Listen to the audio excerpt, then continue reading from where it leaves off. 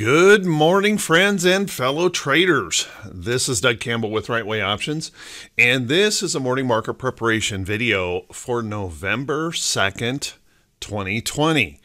So we had obviously a pretty ugly week last week. At the end of the day, catching a little bit of a bounce on Friday, which was nice to see, holding on to some key support levels. And this morning, we are looking at the bulls fighting back substantially, looking for a little bit of a relief rally. So how about we grab ourselves something to drink? Let's settle into our office chairs and let's get ready for the Monday edition of the Morning Market Prep video. So here we are on our first trading day in November, and the bulls are trying to fight back despite the uncertainty of the pending election, COVID cases rising, and England going into a non-essential business shutdown. We are trying to fight back here this morning. Let's take a look at the technicals of this, because this, I think, is rather significant. So first off, let's notice that on Friday was a pretty ugly day overall. Breaking down, notice that we broke down below this price support of September here in the chart on the diamonds and pushed on lower. And that push on lower actually at one point in time, whoops, let's go to a daily chart. One point in time had broken down through the 200-day and the 500-day moving average here on the Dow. However, by the end of the day, we had a couple of double dips in there during the day on intraday whips. But at the end of the day, those bulls stepped up, pushing this back up. So we're looking right like this morning. By the way, this candle here is this morning's price action. We're looking this morning for a substantial gap up that gives us a little bit of a bullish pattern here, and that hope of a nice little relief rally, which is overdue or was overdue. Just the uncertainty around this election has a lot of emotion in the market. So let's take a look. Where could this possibly go? Well, keep in mind, over the weekend, there were probably a lot of traders that held short positions over the weekend. So there is that possibility of a bit of a short squeeze this morning if those short traders feel the pressure to close out those trades to protect some capital. Let's keep in mind that we have significant levels of price resistance above. So although we are bouncing up substantially this morning, we have to also remember that news-driven events over the next couple of days could be really substantial. And if you guys remember the 2017 election, the massive swing of emotion in the market that occurred there, we're going to have to be really careful about chasing into these emotional swings. So watch that carefully, and I would not rule out the possibility of really ugly whipsaws and possibilities of full reversals that could occur in the price action. So just be on your toes and be prepared for substantial volatility over the next several days. And the reason I say several days is we'll go into that election tomorrow, but I think it's fairly clear that we may not know who the president's going to be for a day or two. And then there's the possibility that the election could be contested. So lots of uncertainty still out there to deal with in the market, let alone rising COVID numbers. So let's take a look at this. If we can rally, if we can break through this area right here, we have that possibility that we could lift up. A substantial day could be possible for us. Lift up, maybe filling that gap that we experienced last week. Keep in mind that that doesn't change anything, though. We will still be in a downtrend in the diamonds chart and a longer term downtrend here. So all this substantial resistance will be interesting to watch, and we could rally back up, but again, don't rule out some pretty hefty swings over the next few days. Let's take a look at the SPY. SPY also rallying back up, showing some bullishness here this morning. What's key about this chart is that we held on to that September low. Notice we tested it a couple times on Friday, but we held on to that September low. showing more strength than the Dow, which is nice. And let's keep in mind we've got this considerable resistance above, and by the way, extends over here. We have that considerable resistance above that we're going to have to deal with, a possible gap that could be filled should we get enough energy, a big enough short squeeze fired off here today. But we also have to realize that we will just be rallying right back into the downtrend here of the chart. Let's take a look at our moving averages here. Notice that our 50-day moving average in this chart is starting to flatten out, and that possibility it could roll over. So we just have to remember that as we rally back into the resistance points with so much news ahead of us, we're going to want to be really careful about chasing this big move this morning. Watch that carefully. And then if we take a look at the QQQ also bouncing back up. Now the good news here is it held up the strongest on Friday, actually holding on to positive prints into the close. And notice that we held substantially above this September low, which the other indexes had tested. And we are trying to hold right in here, a little bit of price support. Also keep in mind here, our 50-day moving average is flattening out, rolling over. Our 8 exponential moving average is crossed down. And even this morning's rally, we're trying to perk back up here just a little bit on the NASDAQ. Just keep in mind that we have a downtrend here still in play, and that lower high still exists in the market. So watch carefully as we push back up to those resistance levels. And then IWM surprisingly has held up the strongest of the indexes, just barely breaking down below its 50-day moving average. Let's notice that it will be trying to test that 50-day moving average this morning as resistance at the open. We also have some considerable price action resistance in the chart. Let's notice right here, if I draw a line right across this area in here, we have a fairly substantial resistance level, but we also have that gap above. If we can get a good short squeeze going, we could potentially move up through there, fill that gap, and test this resistance in the chart. So watch that close if we can get going. Now, we're gonna need to see some substantial help from financials and oil sector to really get this moving. So let's keep an eye on that. If they start perking up, that could be a good sign for the market. Let's take a look at the VIX.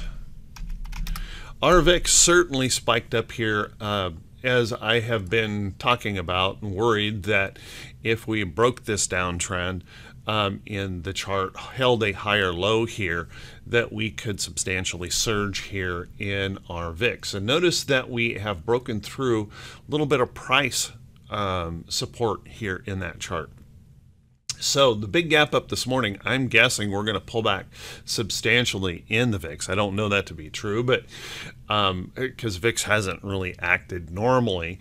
But let's keep in mind that even if we do pull back, we're still up here in these very high 30s in the VIX. And with so many things possible in this news-driven market, we could certainly see that possibility of fear re-engaging and substantial whipsaws occurring in the market. So be really careful. I really think day traders will have the edge today in the market and over the next few days, and they'll have to be pretty adept day traders too to deal with the volatility of these potential price moves and reacting to news reports.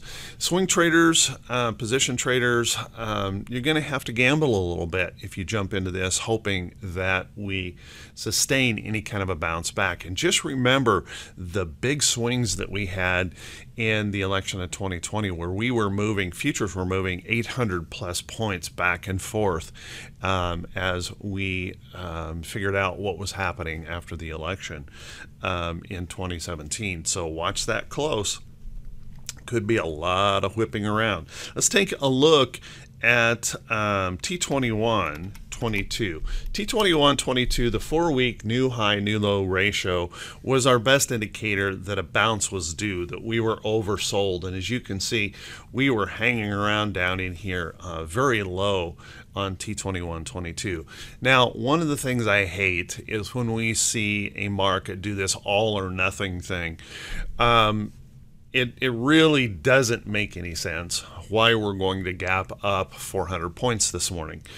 But if we do, kind of keep in mind, we could easily stretch this from an oversold condition and quickly be at an overbought condition if we extend that out. And that means we could suffer some more big whipsaws in the market. So watch that closely and be careful chasing into this first thing this morning. Let's watch that price action closely, see if there are good opportunities in the market where we can pick up stocks and options where they're very near price supports and showing good strength there. Otherwise, it may be quite a gamble to jump into this ahead of the election. Let's take a look at our economic calendar for today. And our economic calendar has quite a few things on here that we're going to want to pay attention to today and then throughout the week. So let's watch this closely. We have a PMI final manufacturing numbers that will be coming out. We have the ISM manufacturing, which can be a substantial market mover. Let's watch that close. And then construction spending here this morning. So we do have that possibility of some news-driven events throughout the day. Watch that close.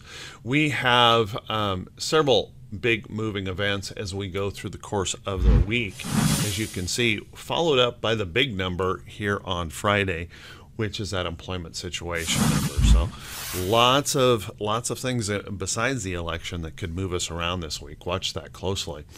On our earnings calendar, we have a big week of earnings ahead of us.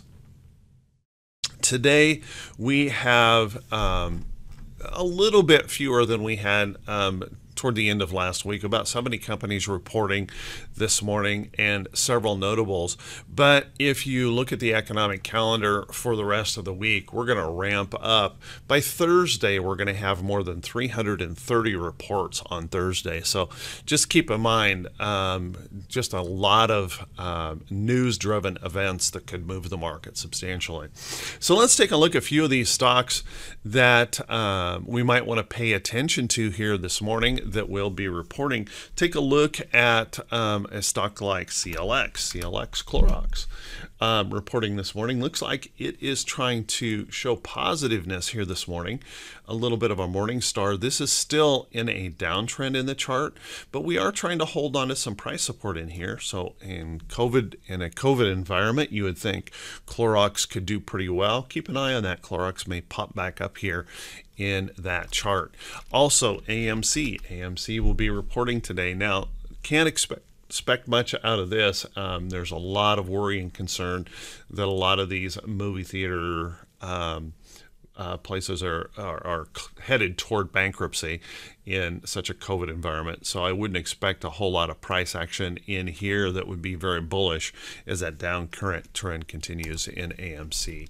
Take a look at FANG. FANG will be reporting today, Diamondback Energy. We need to start seeing some of these energies perk up. And as COVID numbers continue to rise, it really continues to weigh heavy on this industry. So watch that carefully.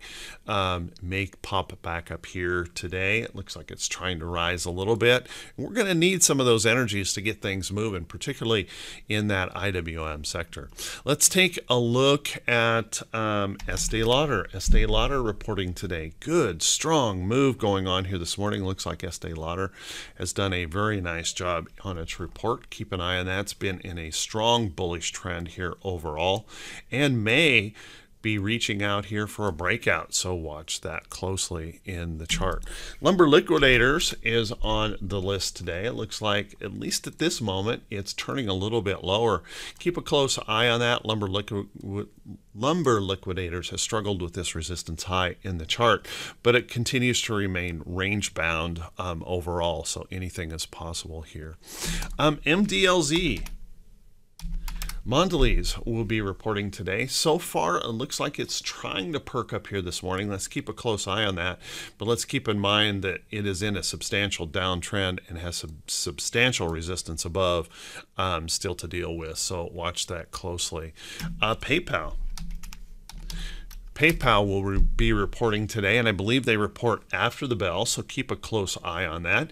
Notice that we have been dealing with a bit of a double top high, a broken trend on that upside move, and then this downtrend in the chart. But anything is possible on a PayPal report, so watch that close. SWKS is also on the list you'll want to keep an eye on. SWKS found a strong pullback here. We reacted to a resistance high, tried to break through, was unable to hold it here, now pushing into this downtrend here on SWKS, and we've created some substantial layers of resistance in that chart. So let's watch that closely as it reports and see where it goes from here. Everyone, you might want to jump back over to the blog. If you click the link right underneath the title of this video, it will bounce you back over to the blog so you can take a look at all the other companies that will be reporting that I've marked as potentially notable.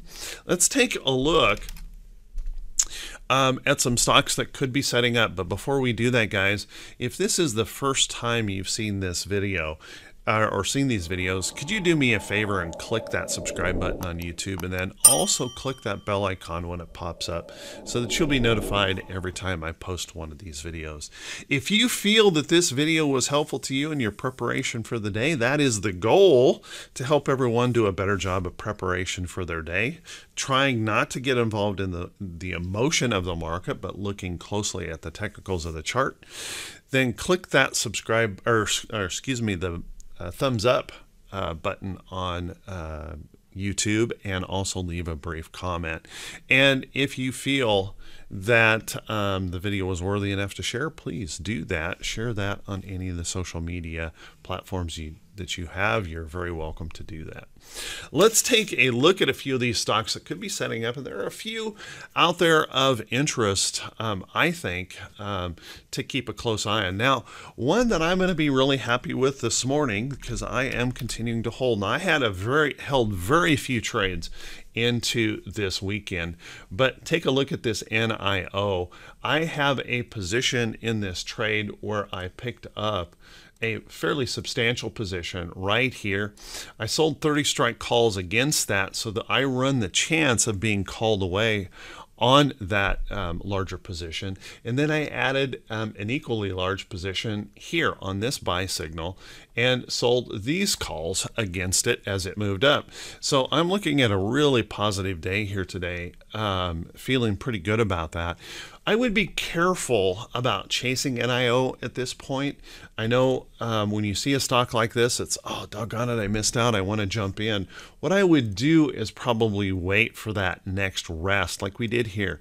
That next rest, consolidation in here, maybe slide back into this trend before you look for that next entry into NIO. But this has been in a strong bullish move for some time now, so watch that closely. NIO looking very good. Let's take a look at Roku. Now, Roku slipped and fell on Friday, but I don't think it has really come off the rails just yet, and that's because we pushed back into this trend.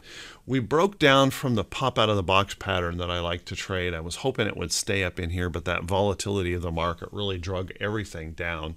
And as you can see, this might have that opportunity to perk back up in here in the chart. Let's watch that carefully. It's going to report this week. We'll want to keep an eye on it about next Thursday as that reports. It could perk back up off of that level.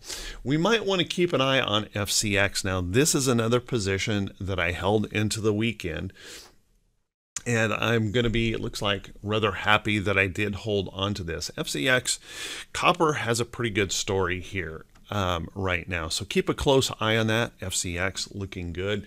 Might be an opportunity there for a trade. Other places in the market, there's going to be a lot of uncertainty.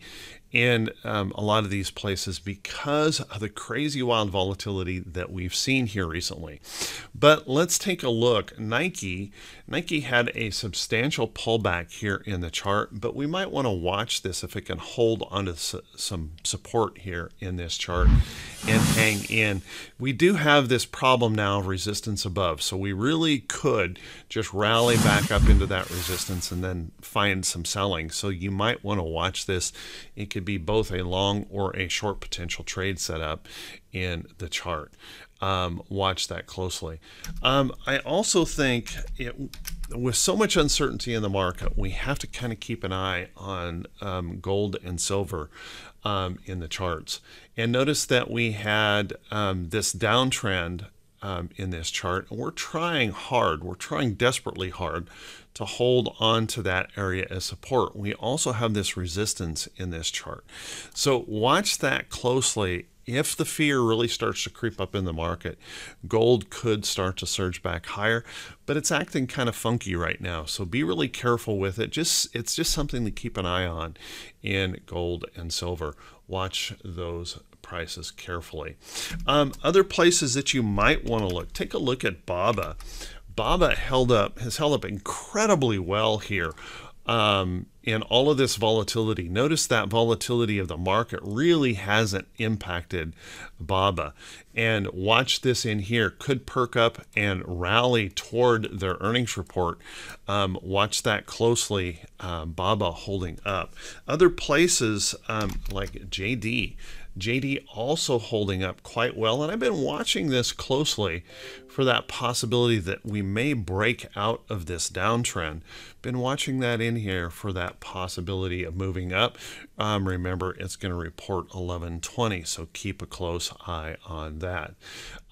Lots of charts like that all over the place, still potentially holding and setting up in these charts. LB is one of those where we've just kind of drifted along sideways here, holding up relatively well in this chart. We're seeing that in some retail places, trying to hang in there. So let's watch that if that can start to lift up out of here. Of course, it has an equal possibility that it could fail that support, reporting on 1118.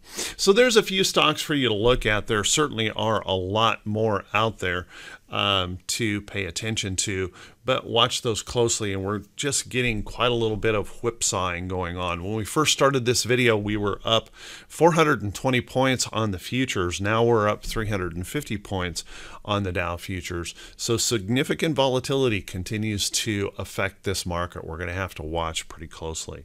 So with that, everyone, I want to wish you all a fantastic day, a great week in the market. Wish you great profits. We'll see you right back here bright and early Tuesday morning. I wish you all great success today.